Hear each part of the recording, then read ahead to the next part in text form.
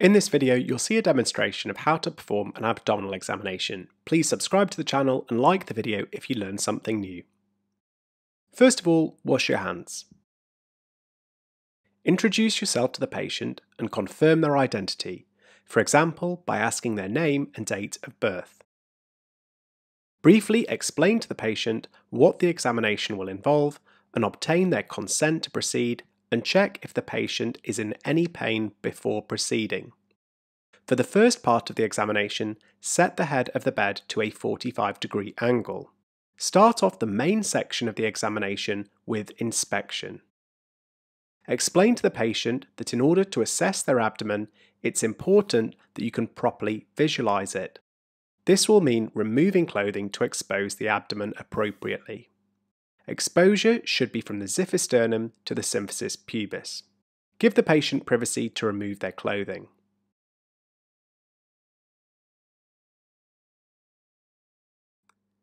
From the end of the bed, inspect for clinical signs suggestive of underlying pathology. For example, you might see scars suggestive of previous abdominal surgery, abdominal distension, jaundice, cachexia, or hernias.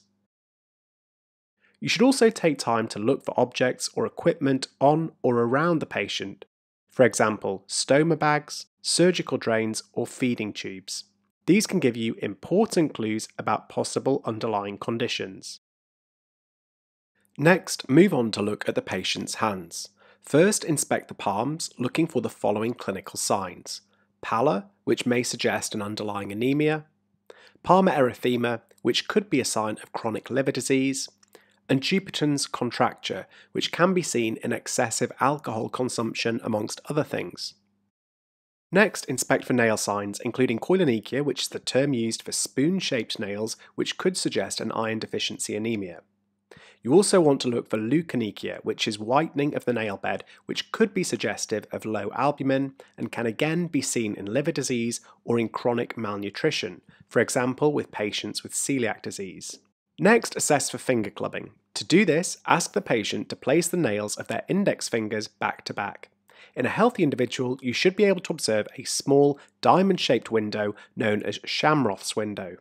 When finger clubbing develops, this window is lost, which you can see demonstrated in this photo.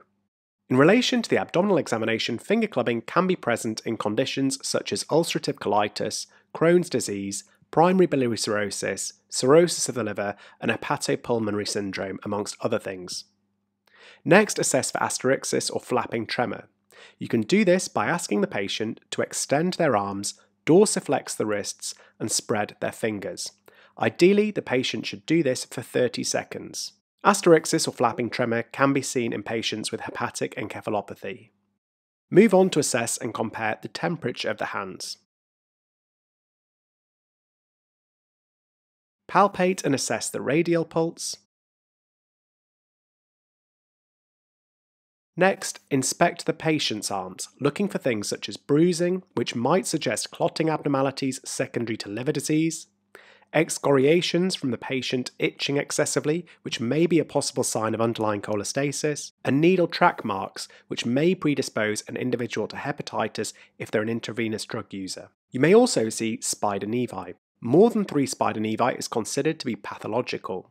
The exact cause of them is unknown, however one hypothesis is due to build-up of excessive estrogen due to insufficient hepatic metabolism. Inspect the axilla or armpits for acanthosis nigricans and hair loss. I've produced a full video on acanthosis nigricans and you can see the link on screen here if you want to learn more about this. Essentially, acanthosis nigricans is darkening or hyperpigmentation and thickening, known as hyperkeratosis, of the skin under the armpit, and it can be associated with type 2 diabetes or sometimes stomach cancer. It can also have no underlying cause in certain individuals. You should also assess for hair loss, which could be associated with iron deficiency anemia and malnutrition. Now move on to inspect the eyes for signs suggestive of gastrointestinal pathology. This may include conjunctival pallor, which is suggestive of underlying anemia, jaundice. This is normally most evident in the superior portion of the sclera, so ask the patient to look downwards as you lift their upper eyelid. Corneal arcus, and again its presence in patients under the age of 50 may suggest an underlying hypercholesterolemia. as well as xanthelasma. These are yellow, raised cholesterol-rich deposits around the eyes which are associated with hypercholesterolemia. You should also look for Kayser-Fleischer rings. These are dark rings that encircle the iris associated with Wilson's disease. This is essentially where there's abnormal copper processing by the liver, which can result in liver cirrhosis. Move on to inspect the mouth for signs suggestive of gastrointestinal pathology. For example, you may notice angular stomatitis and glossitis, both which suggest an iron deficiency. To go into slightly more detail, angular stomatitis is a common inflammatory condition affecting the corners of the mouth. It does have a wide range of causes, amongst other things iron deficiency, but it can also suggest gastrointestinal malignancy and malabsorption. Glossitis is where there is smooth erythematous enlargement of the tongue. Again, this can be associated with iron deficiency, B12 and folate deficiency anemias. Next, move on to palpate for lymphadenopathy, paying particular attention to the supraclavicular fossa on the left-hand side, looking for something called Virchow's node. Trossier's sign is where there is left supraclavicular lymphadenopathy due to potential metastatic thoracic or abdominal malignancy. You can also inspect the chest for signs of gastrointestinal pathology, looking for things such as spider nevi, gynecomastia, and hair loss. Following this initial inspection phase, reposition the patient, lying them flat on the bed, arms by their side and legs uncrossed. The abdominal examination varies from other clinical examinations in that auscultation is done prior to palpation and percussion. This is because pressing the abdomen could alter and distort the bowel sounds. When auscultating the abdomen, first listen for bowel sounds. You can do this by using the diaphragm of the stethoscope. You should listen for up to 2 minutes to try and determine if bowel sounds are present or absent. If you can't hear bowel sounds in one location, then try another area. You can also auscultate over the renal arteries for bruits. This can be done 2 cm to the left and right of the midline above the umbilicus. You could also auscultate over the aorta for bruits, however this has been omitted in this particular examination. You will now move on to palpation. Check if the patient has any abdominal pain before palpating, because if so, these areas should be examined last. If the bed is low, either kneel beside it or raise the bed. It's important for this part of the examination to be at the same level as the patient. You can also ask the patient to bend their knees so that abdominal muscles are not tense. However, in some patients with limited range of movement, this may not be possible. The abdomen is divided into 9 regions, as you can see in this diagram here. Perform light palpation of the abdomen across all 9 regions. Try to start in the area where the person is not experiencing pain. Look carefully here as to how the doctor looks at the patient's face each time he presses on the abdomen to see if there are any subtle clues that the patient might be in pain. Also look at how he's using the right hand, keeping it flat in contact with the abdominal wall. Next, perform deep palpation of all 9 regions. If you find a mass, try to describe it by its site, size, shape and consistency.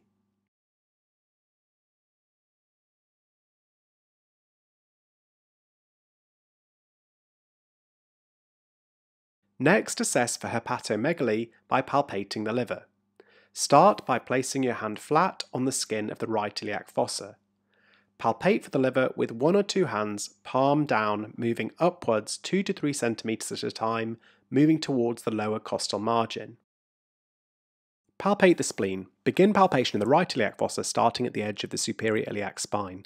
Ask the patient to take a deep breath, and as they begin to do so, palpate the abdomen with your fingers aligned with the left costal margin.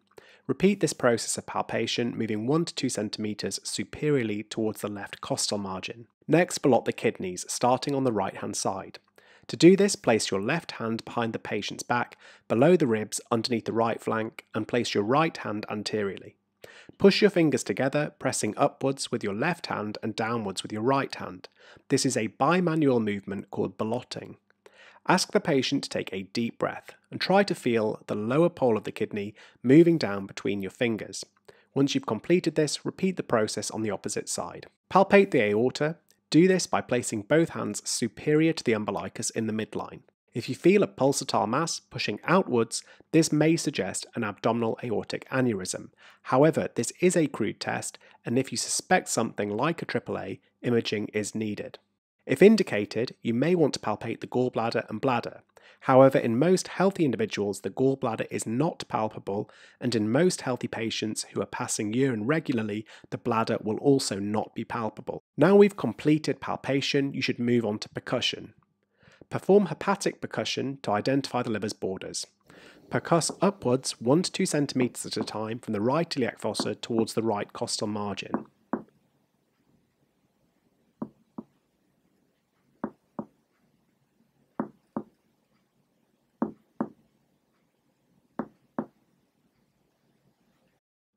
Once you've percussed for the liver, perform splenic percussion, upwards again 1 to 2 cm at a time from the right iliac fossa towards the left costal margin. Once you've done this, assess for shifting dullness, which could be present in ascites. With the patient lying flat, percuss from the midline out to the flank. Note any change from resonant to dull. Keep your finger on the site of dullness in the flank and ask the patient to turn onto their opposite side. Pause for 10 seconds to allow any ascites to gravitate and then percuss again.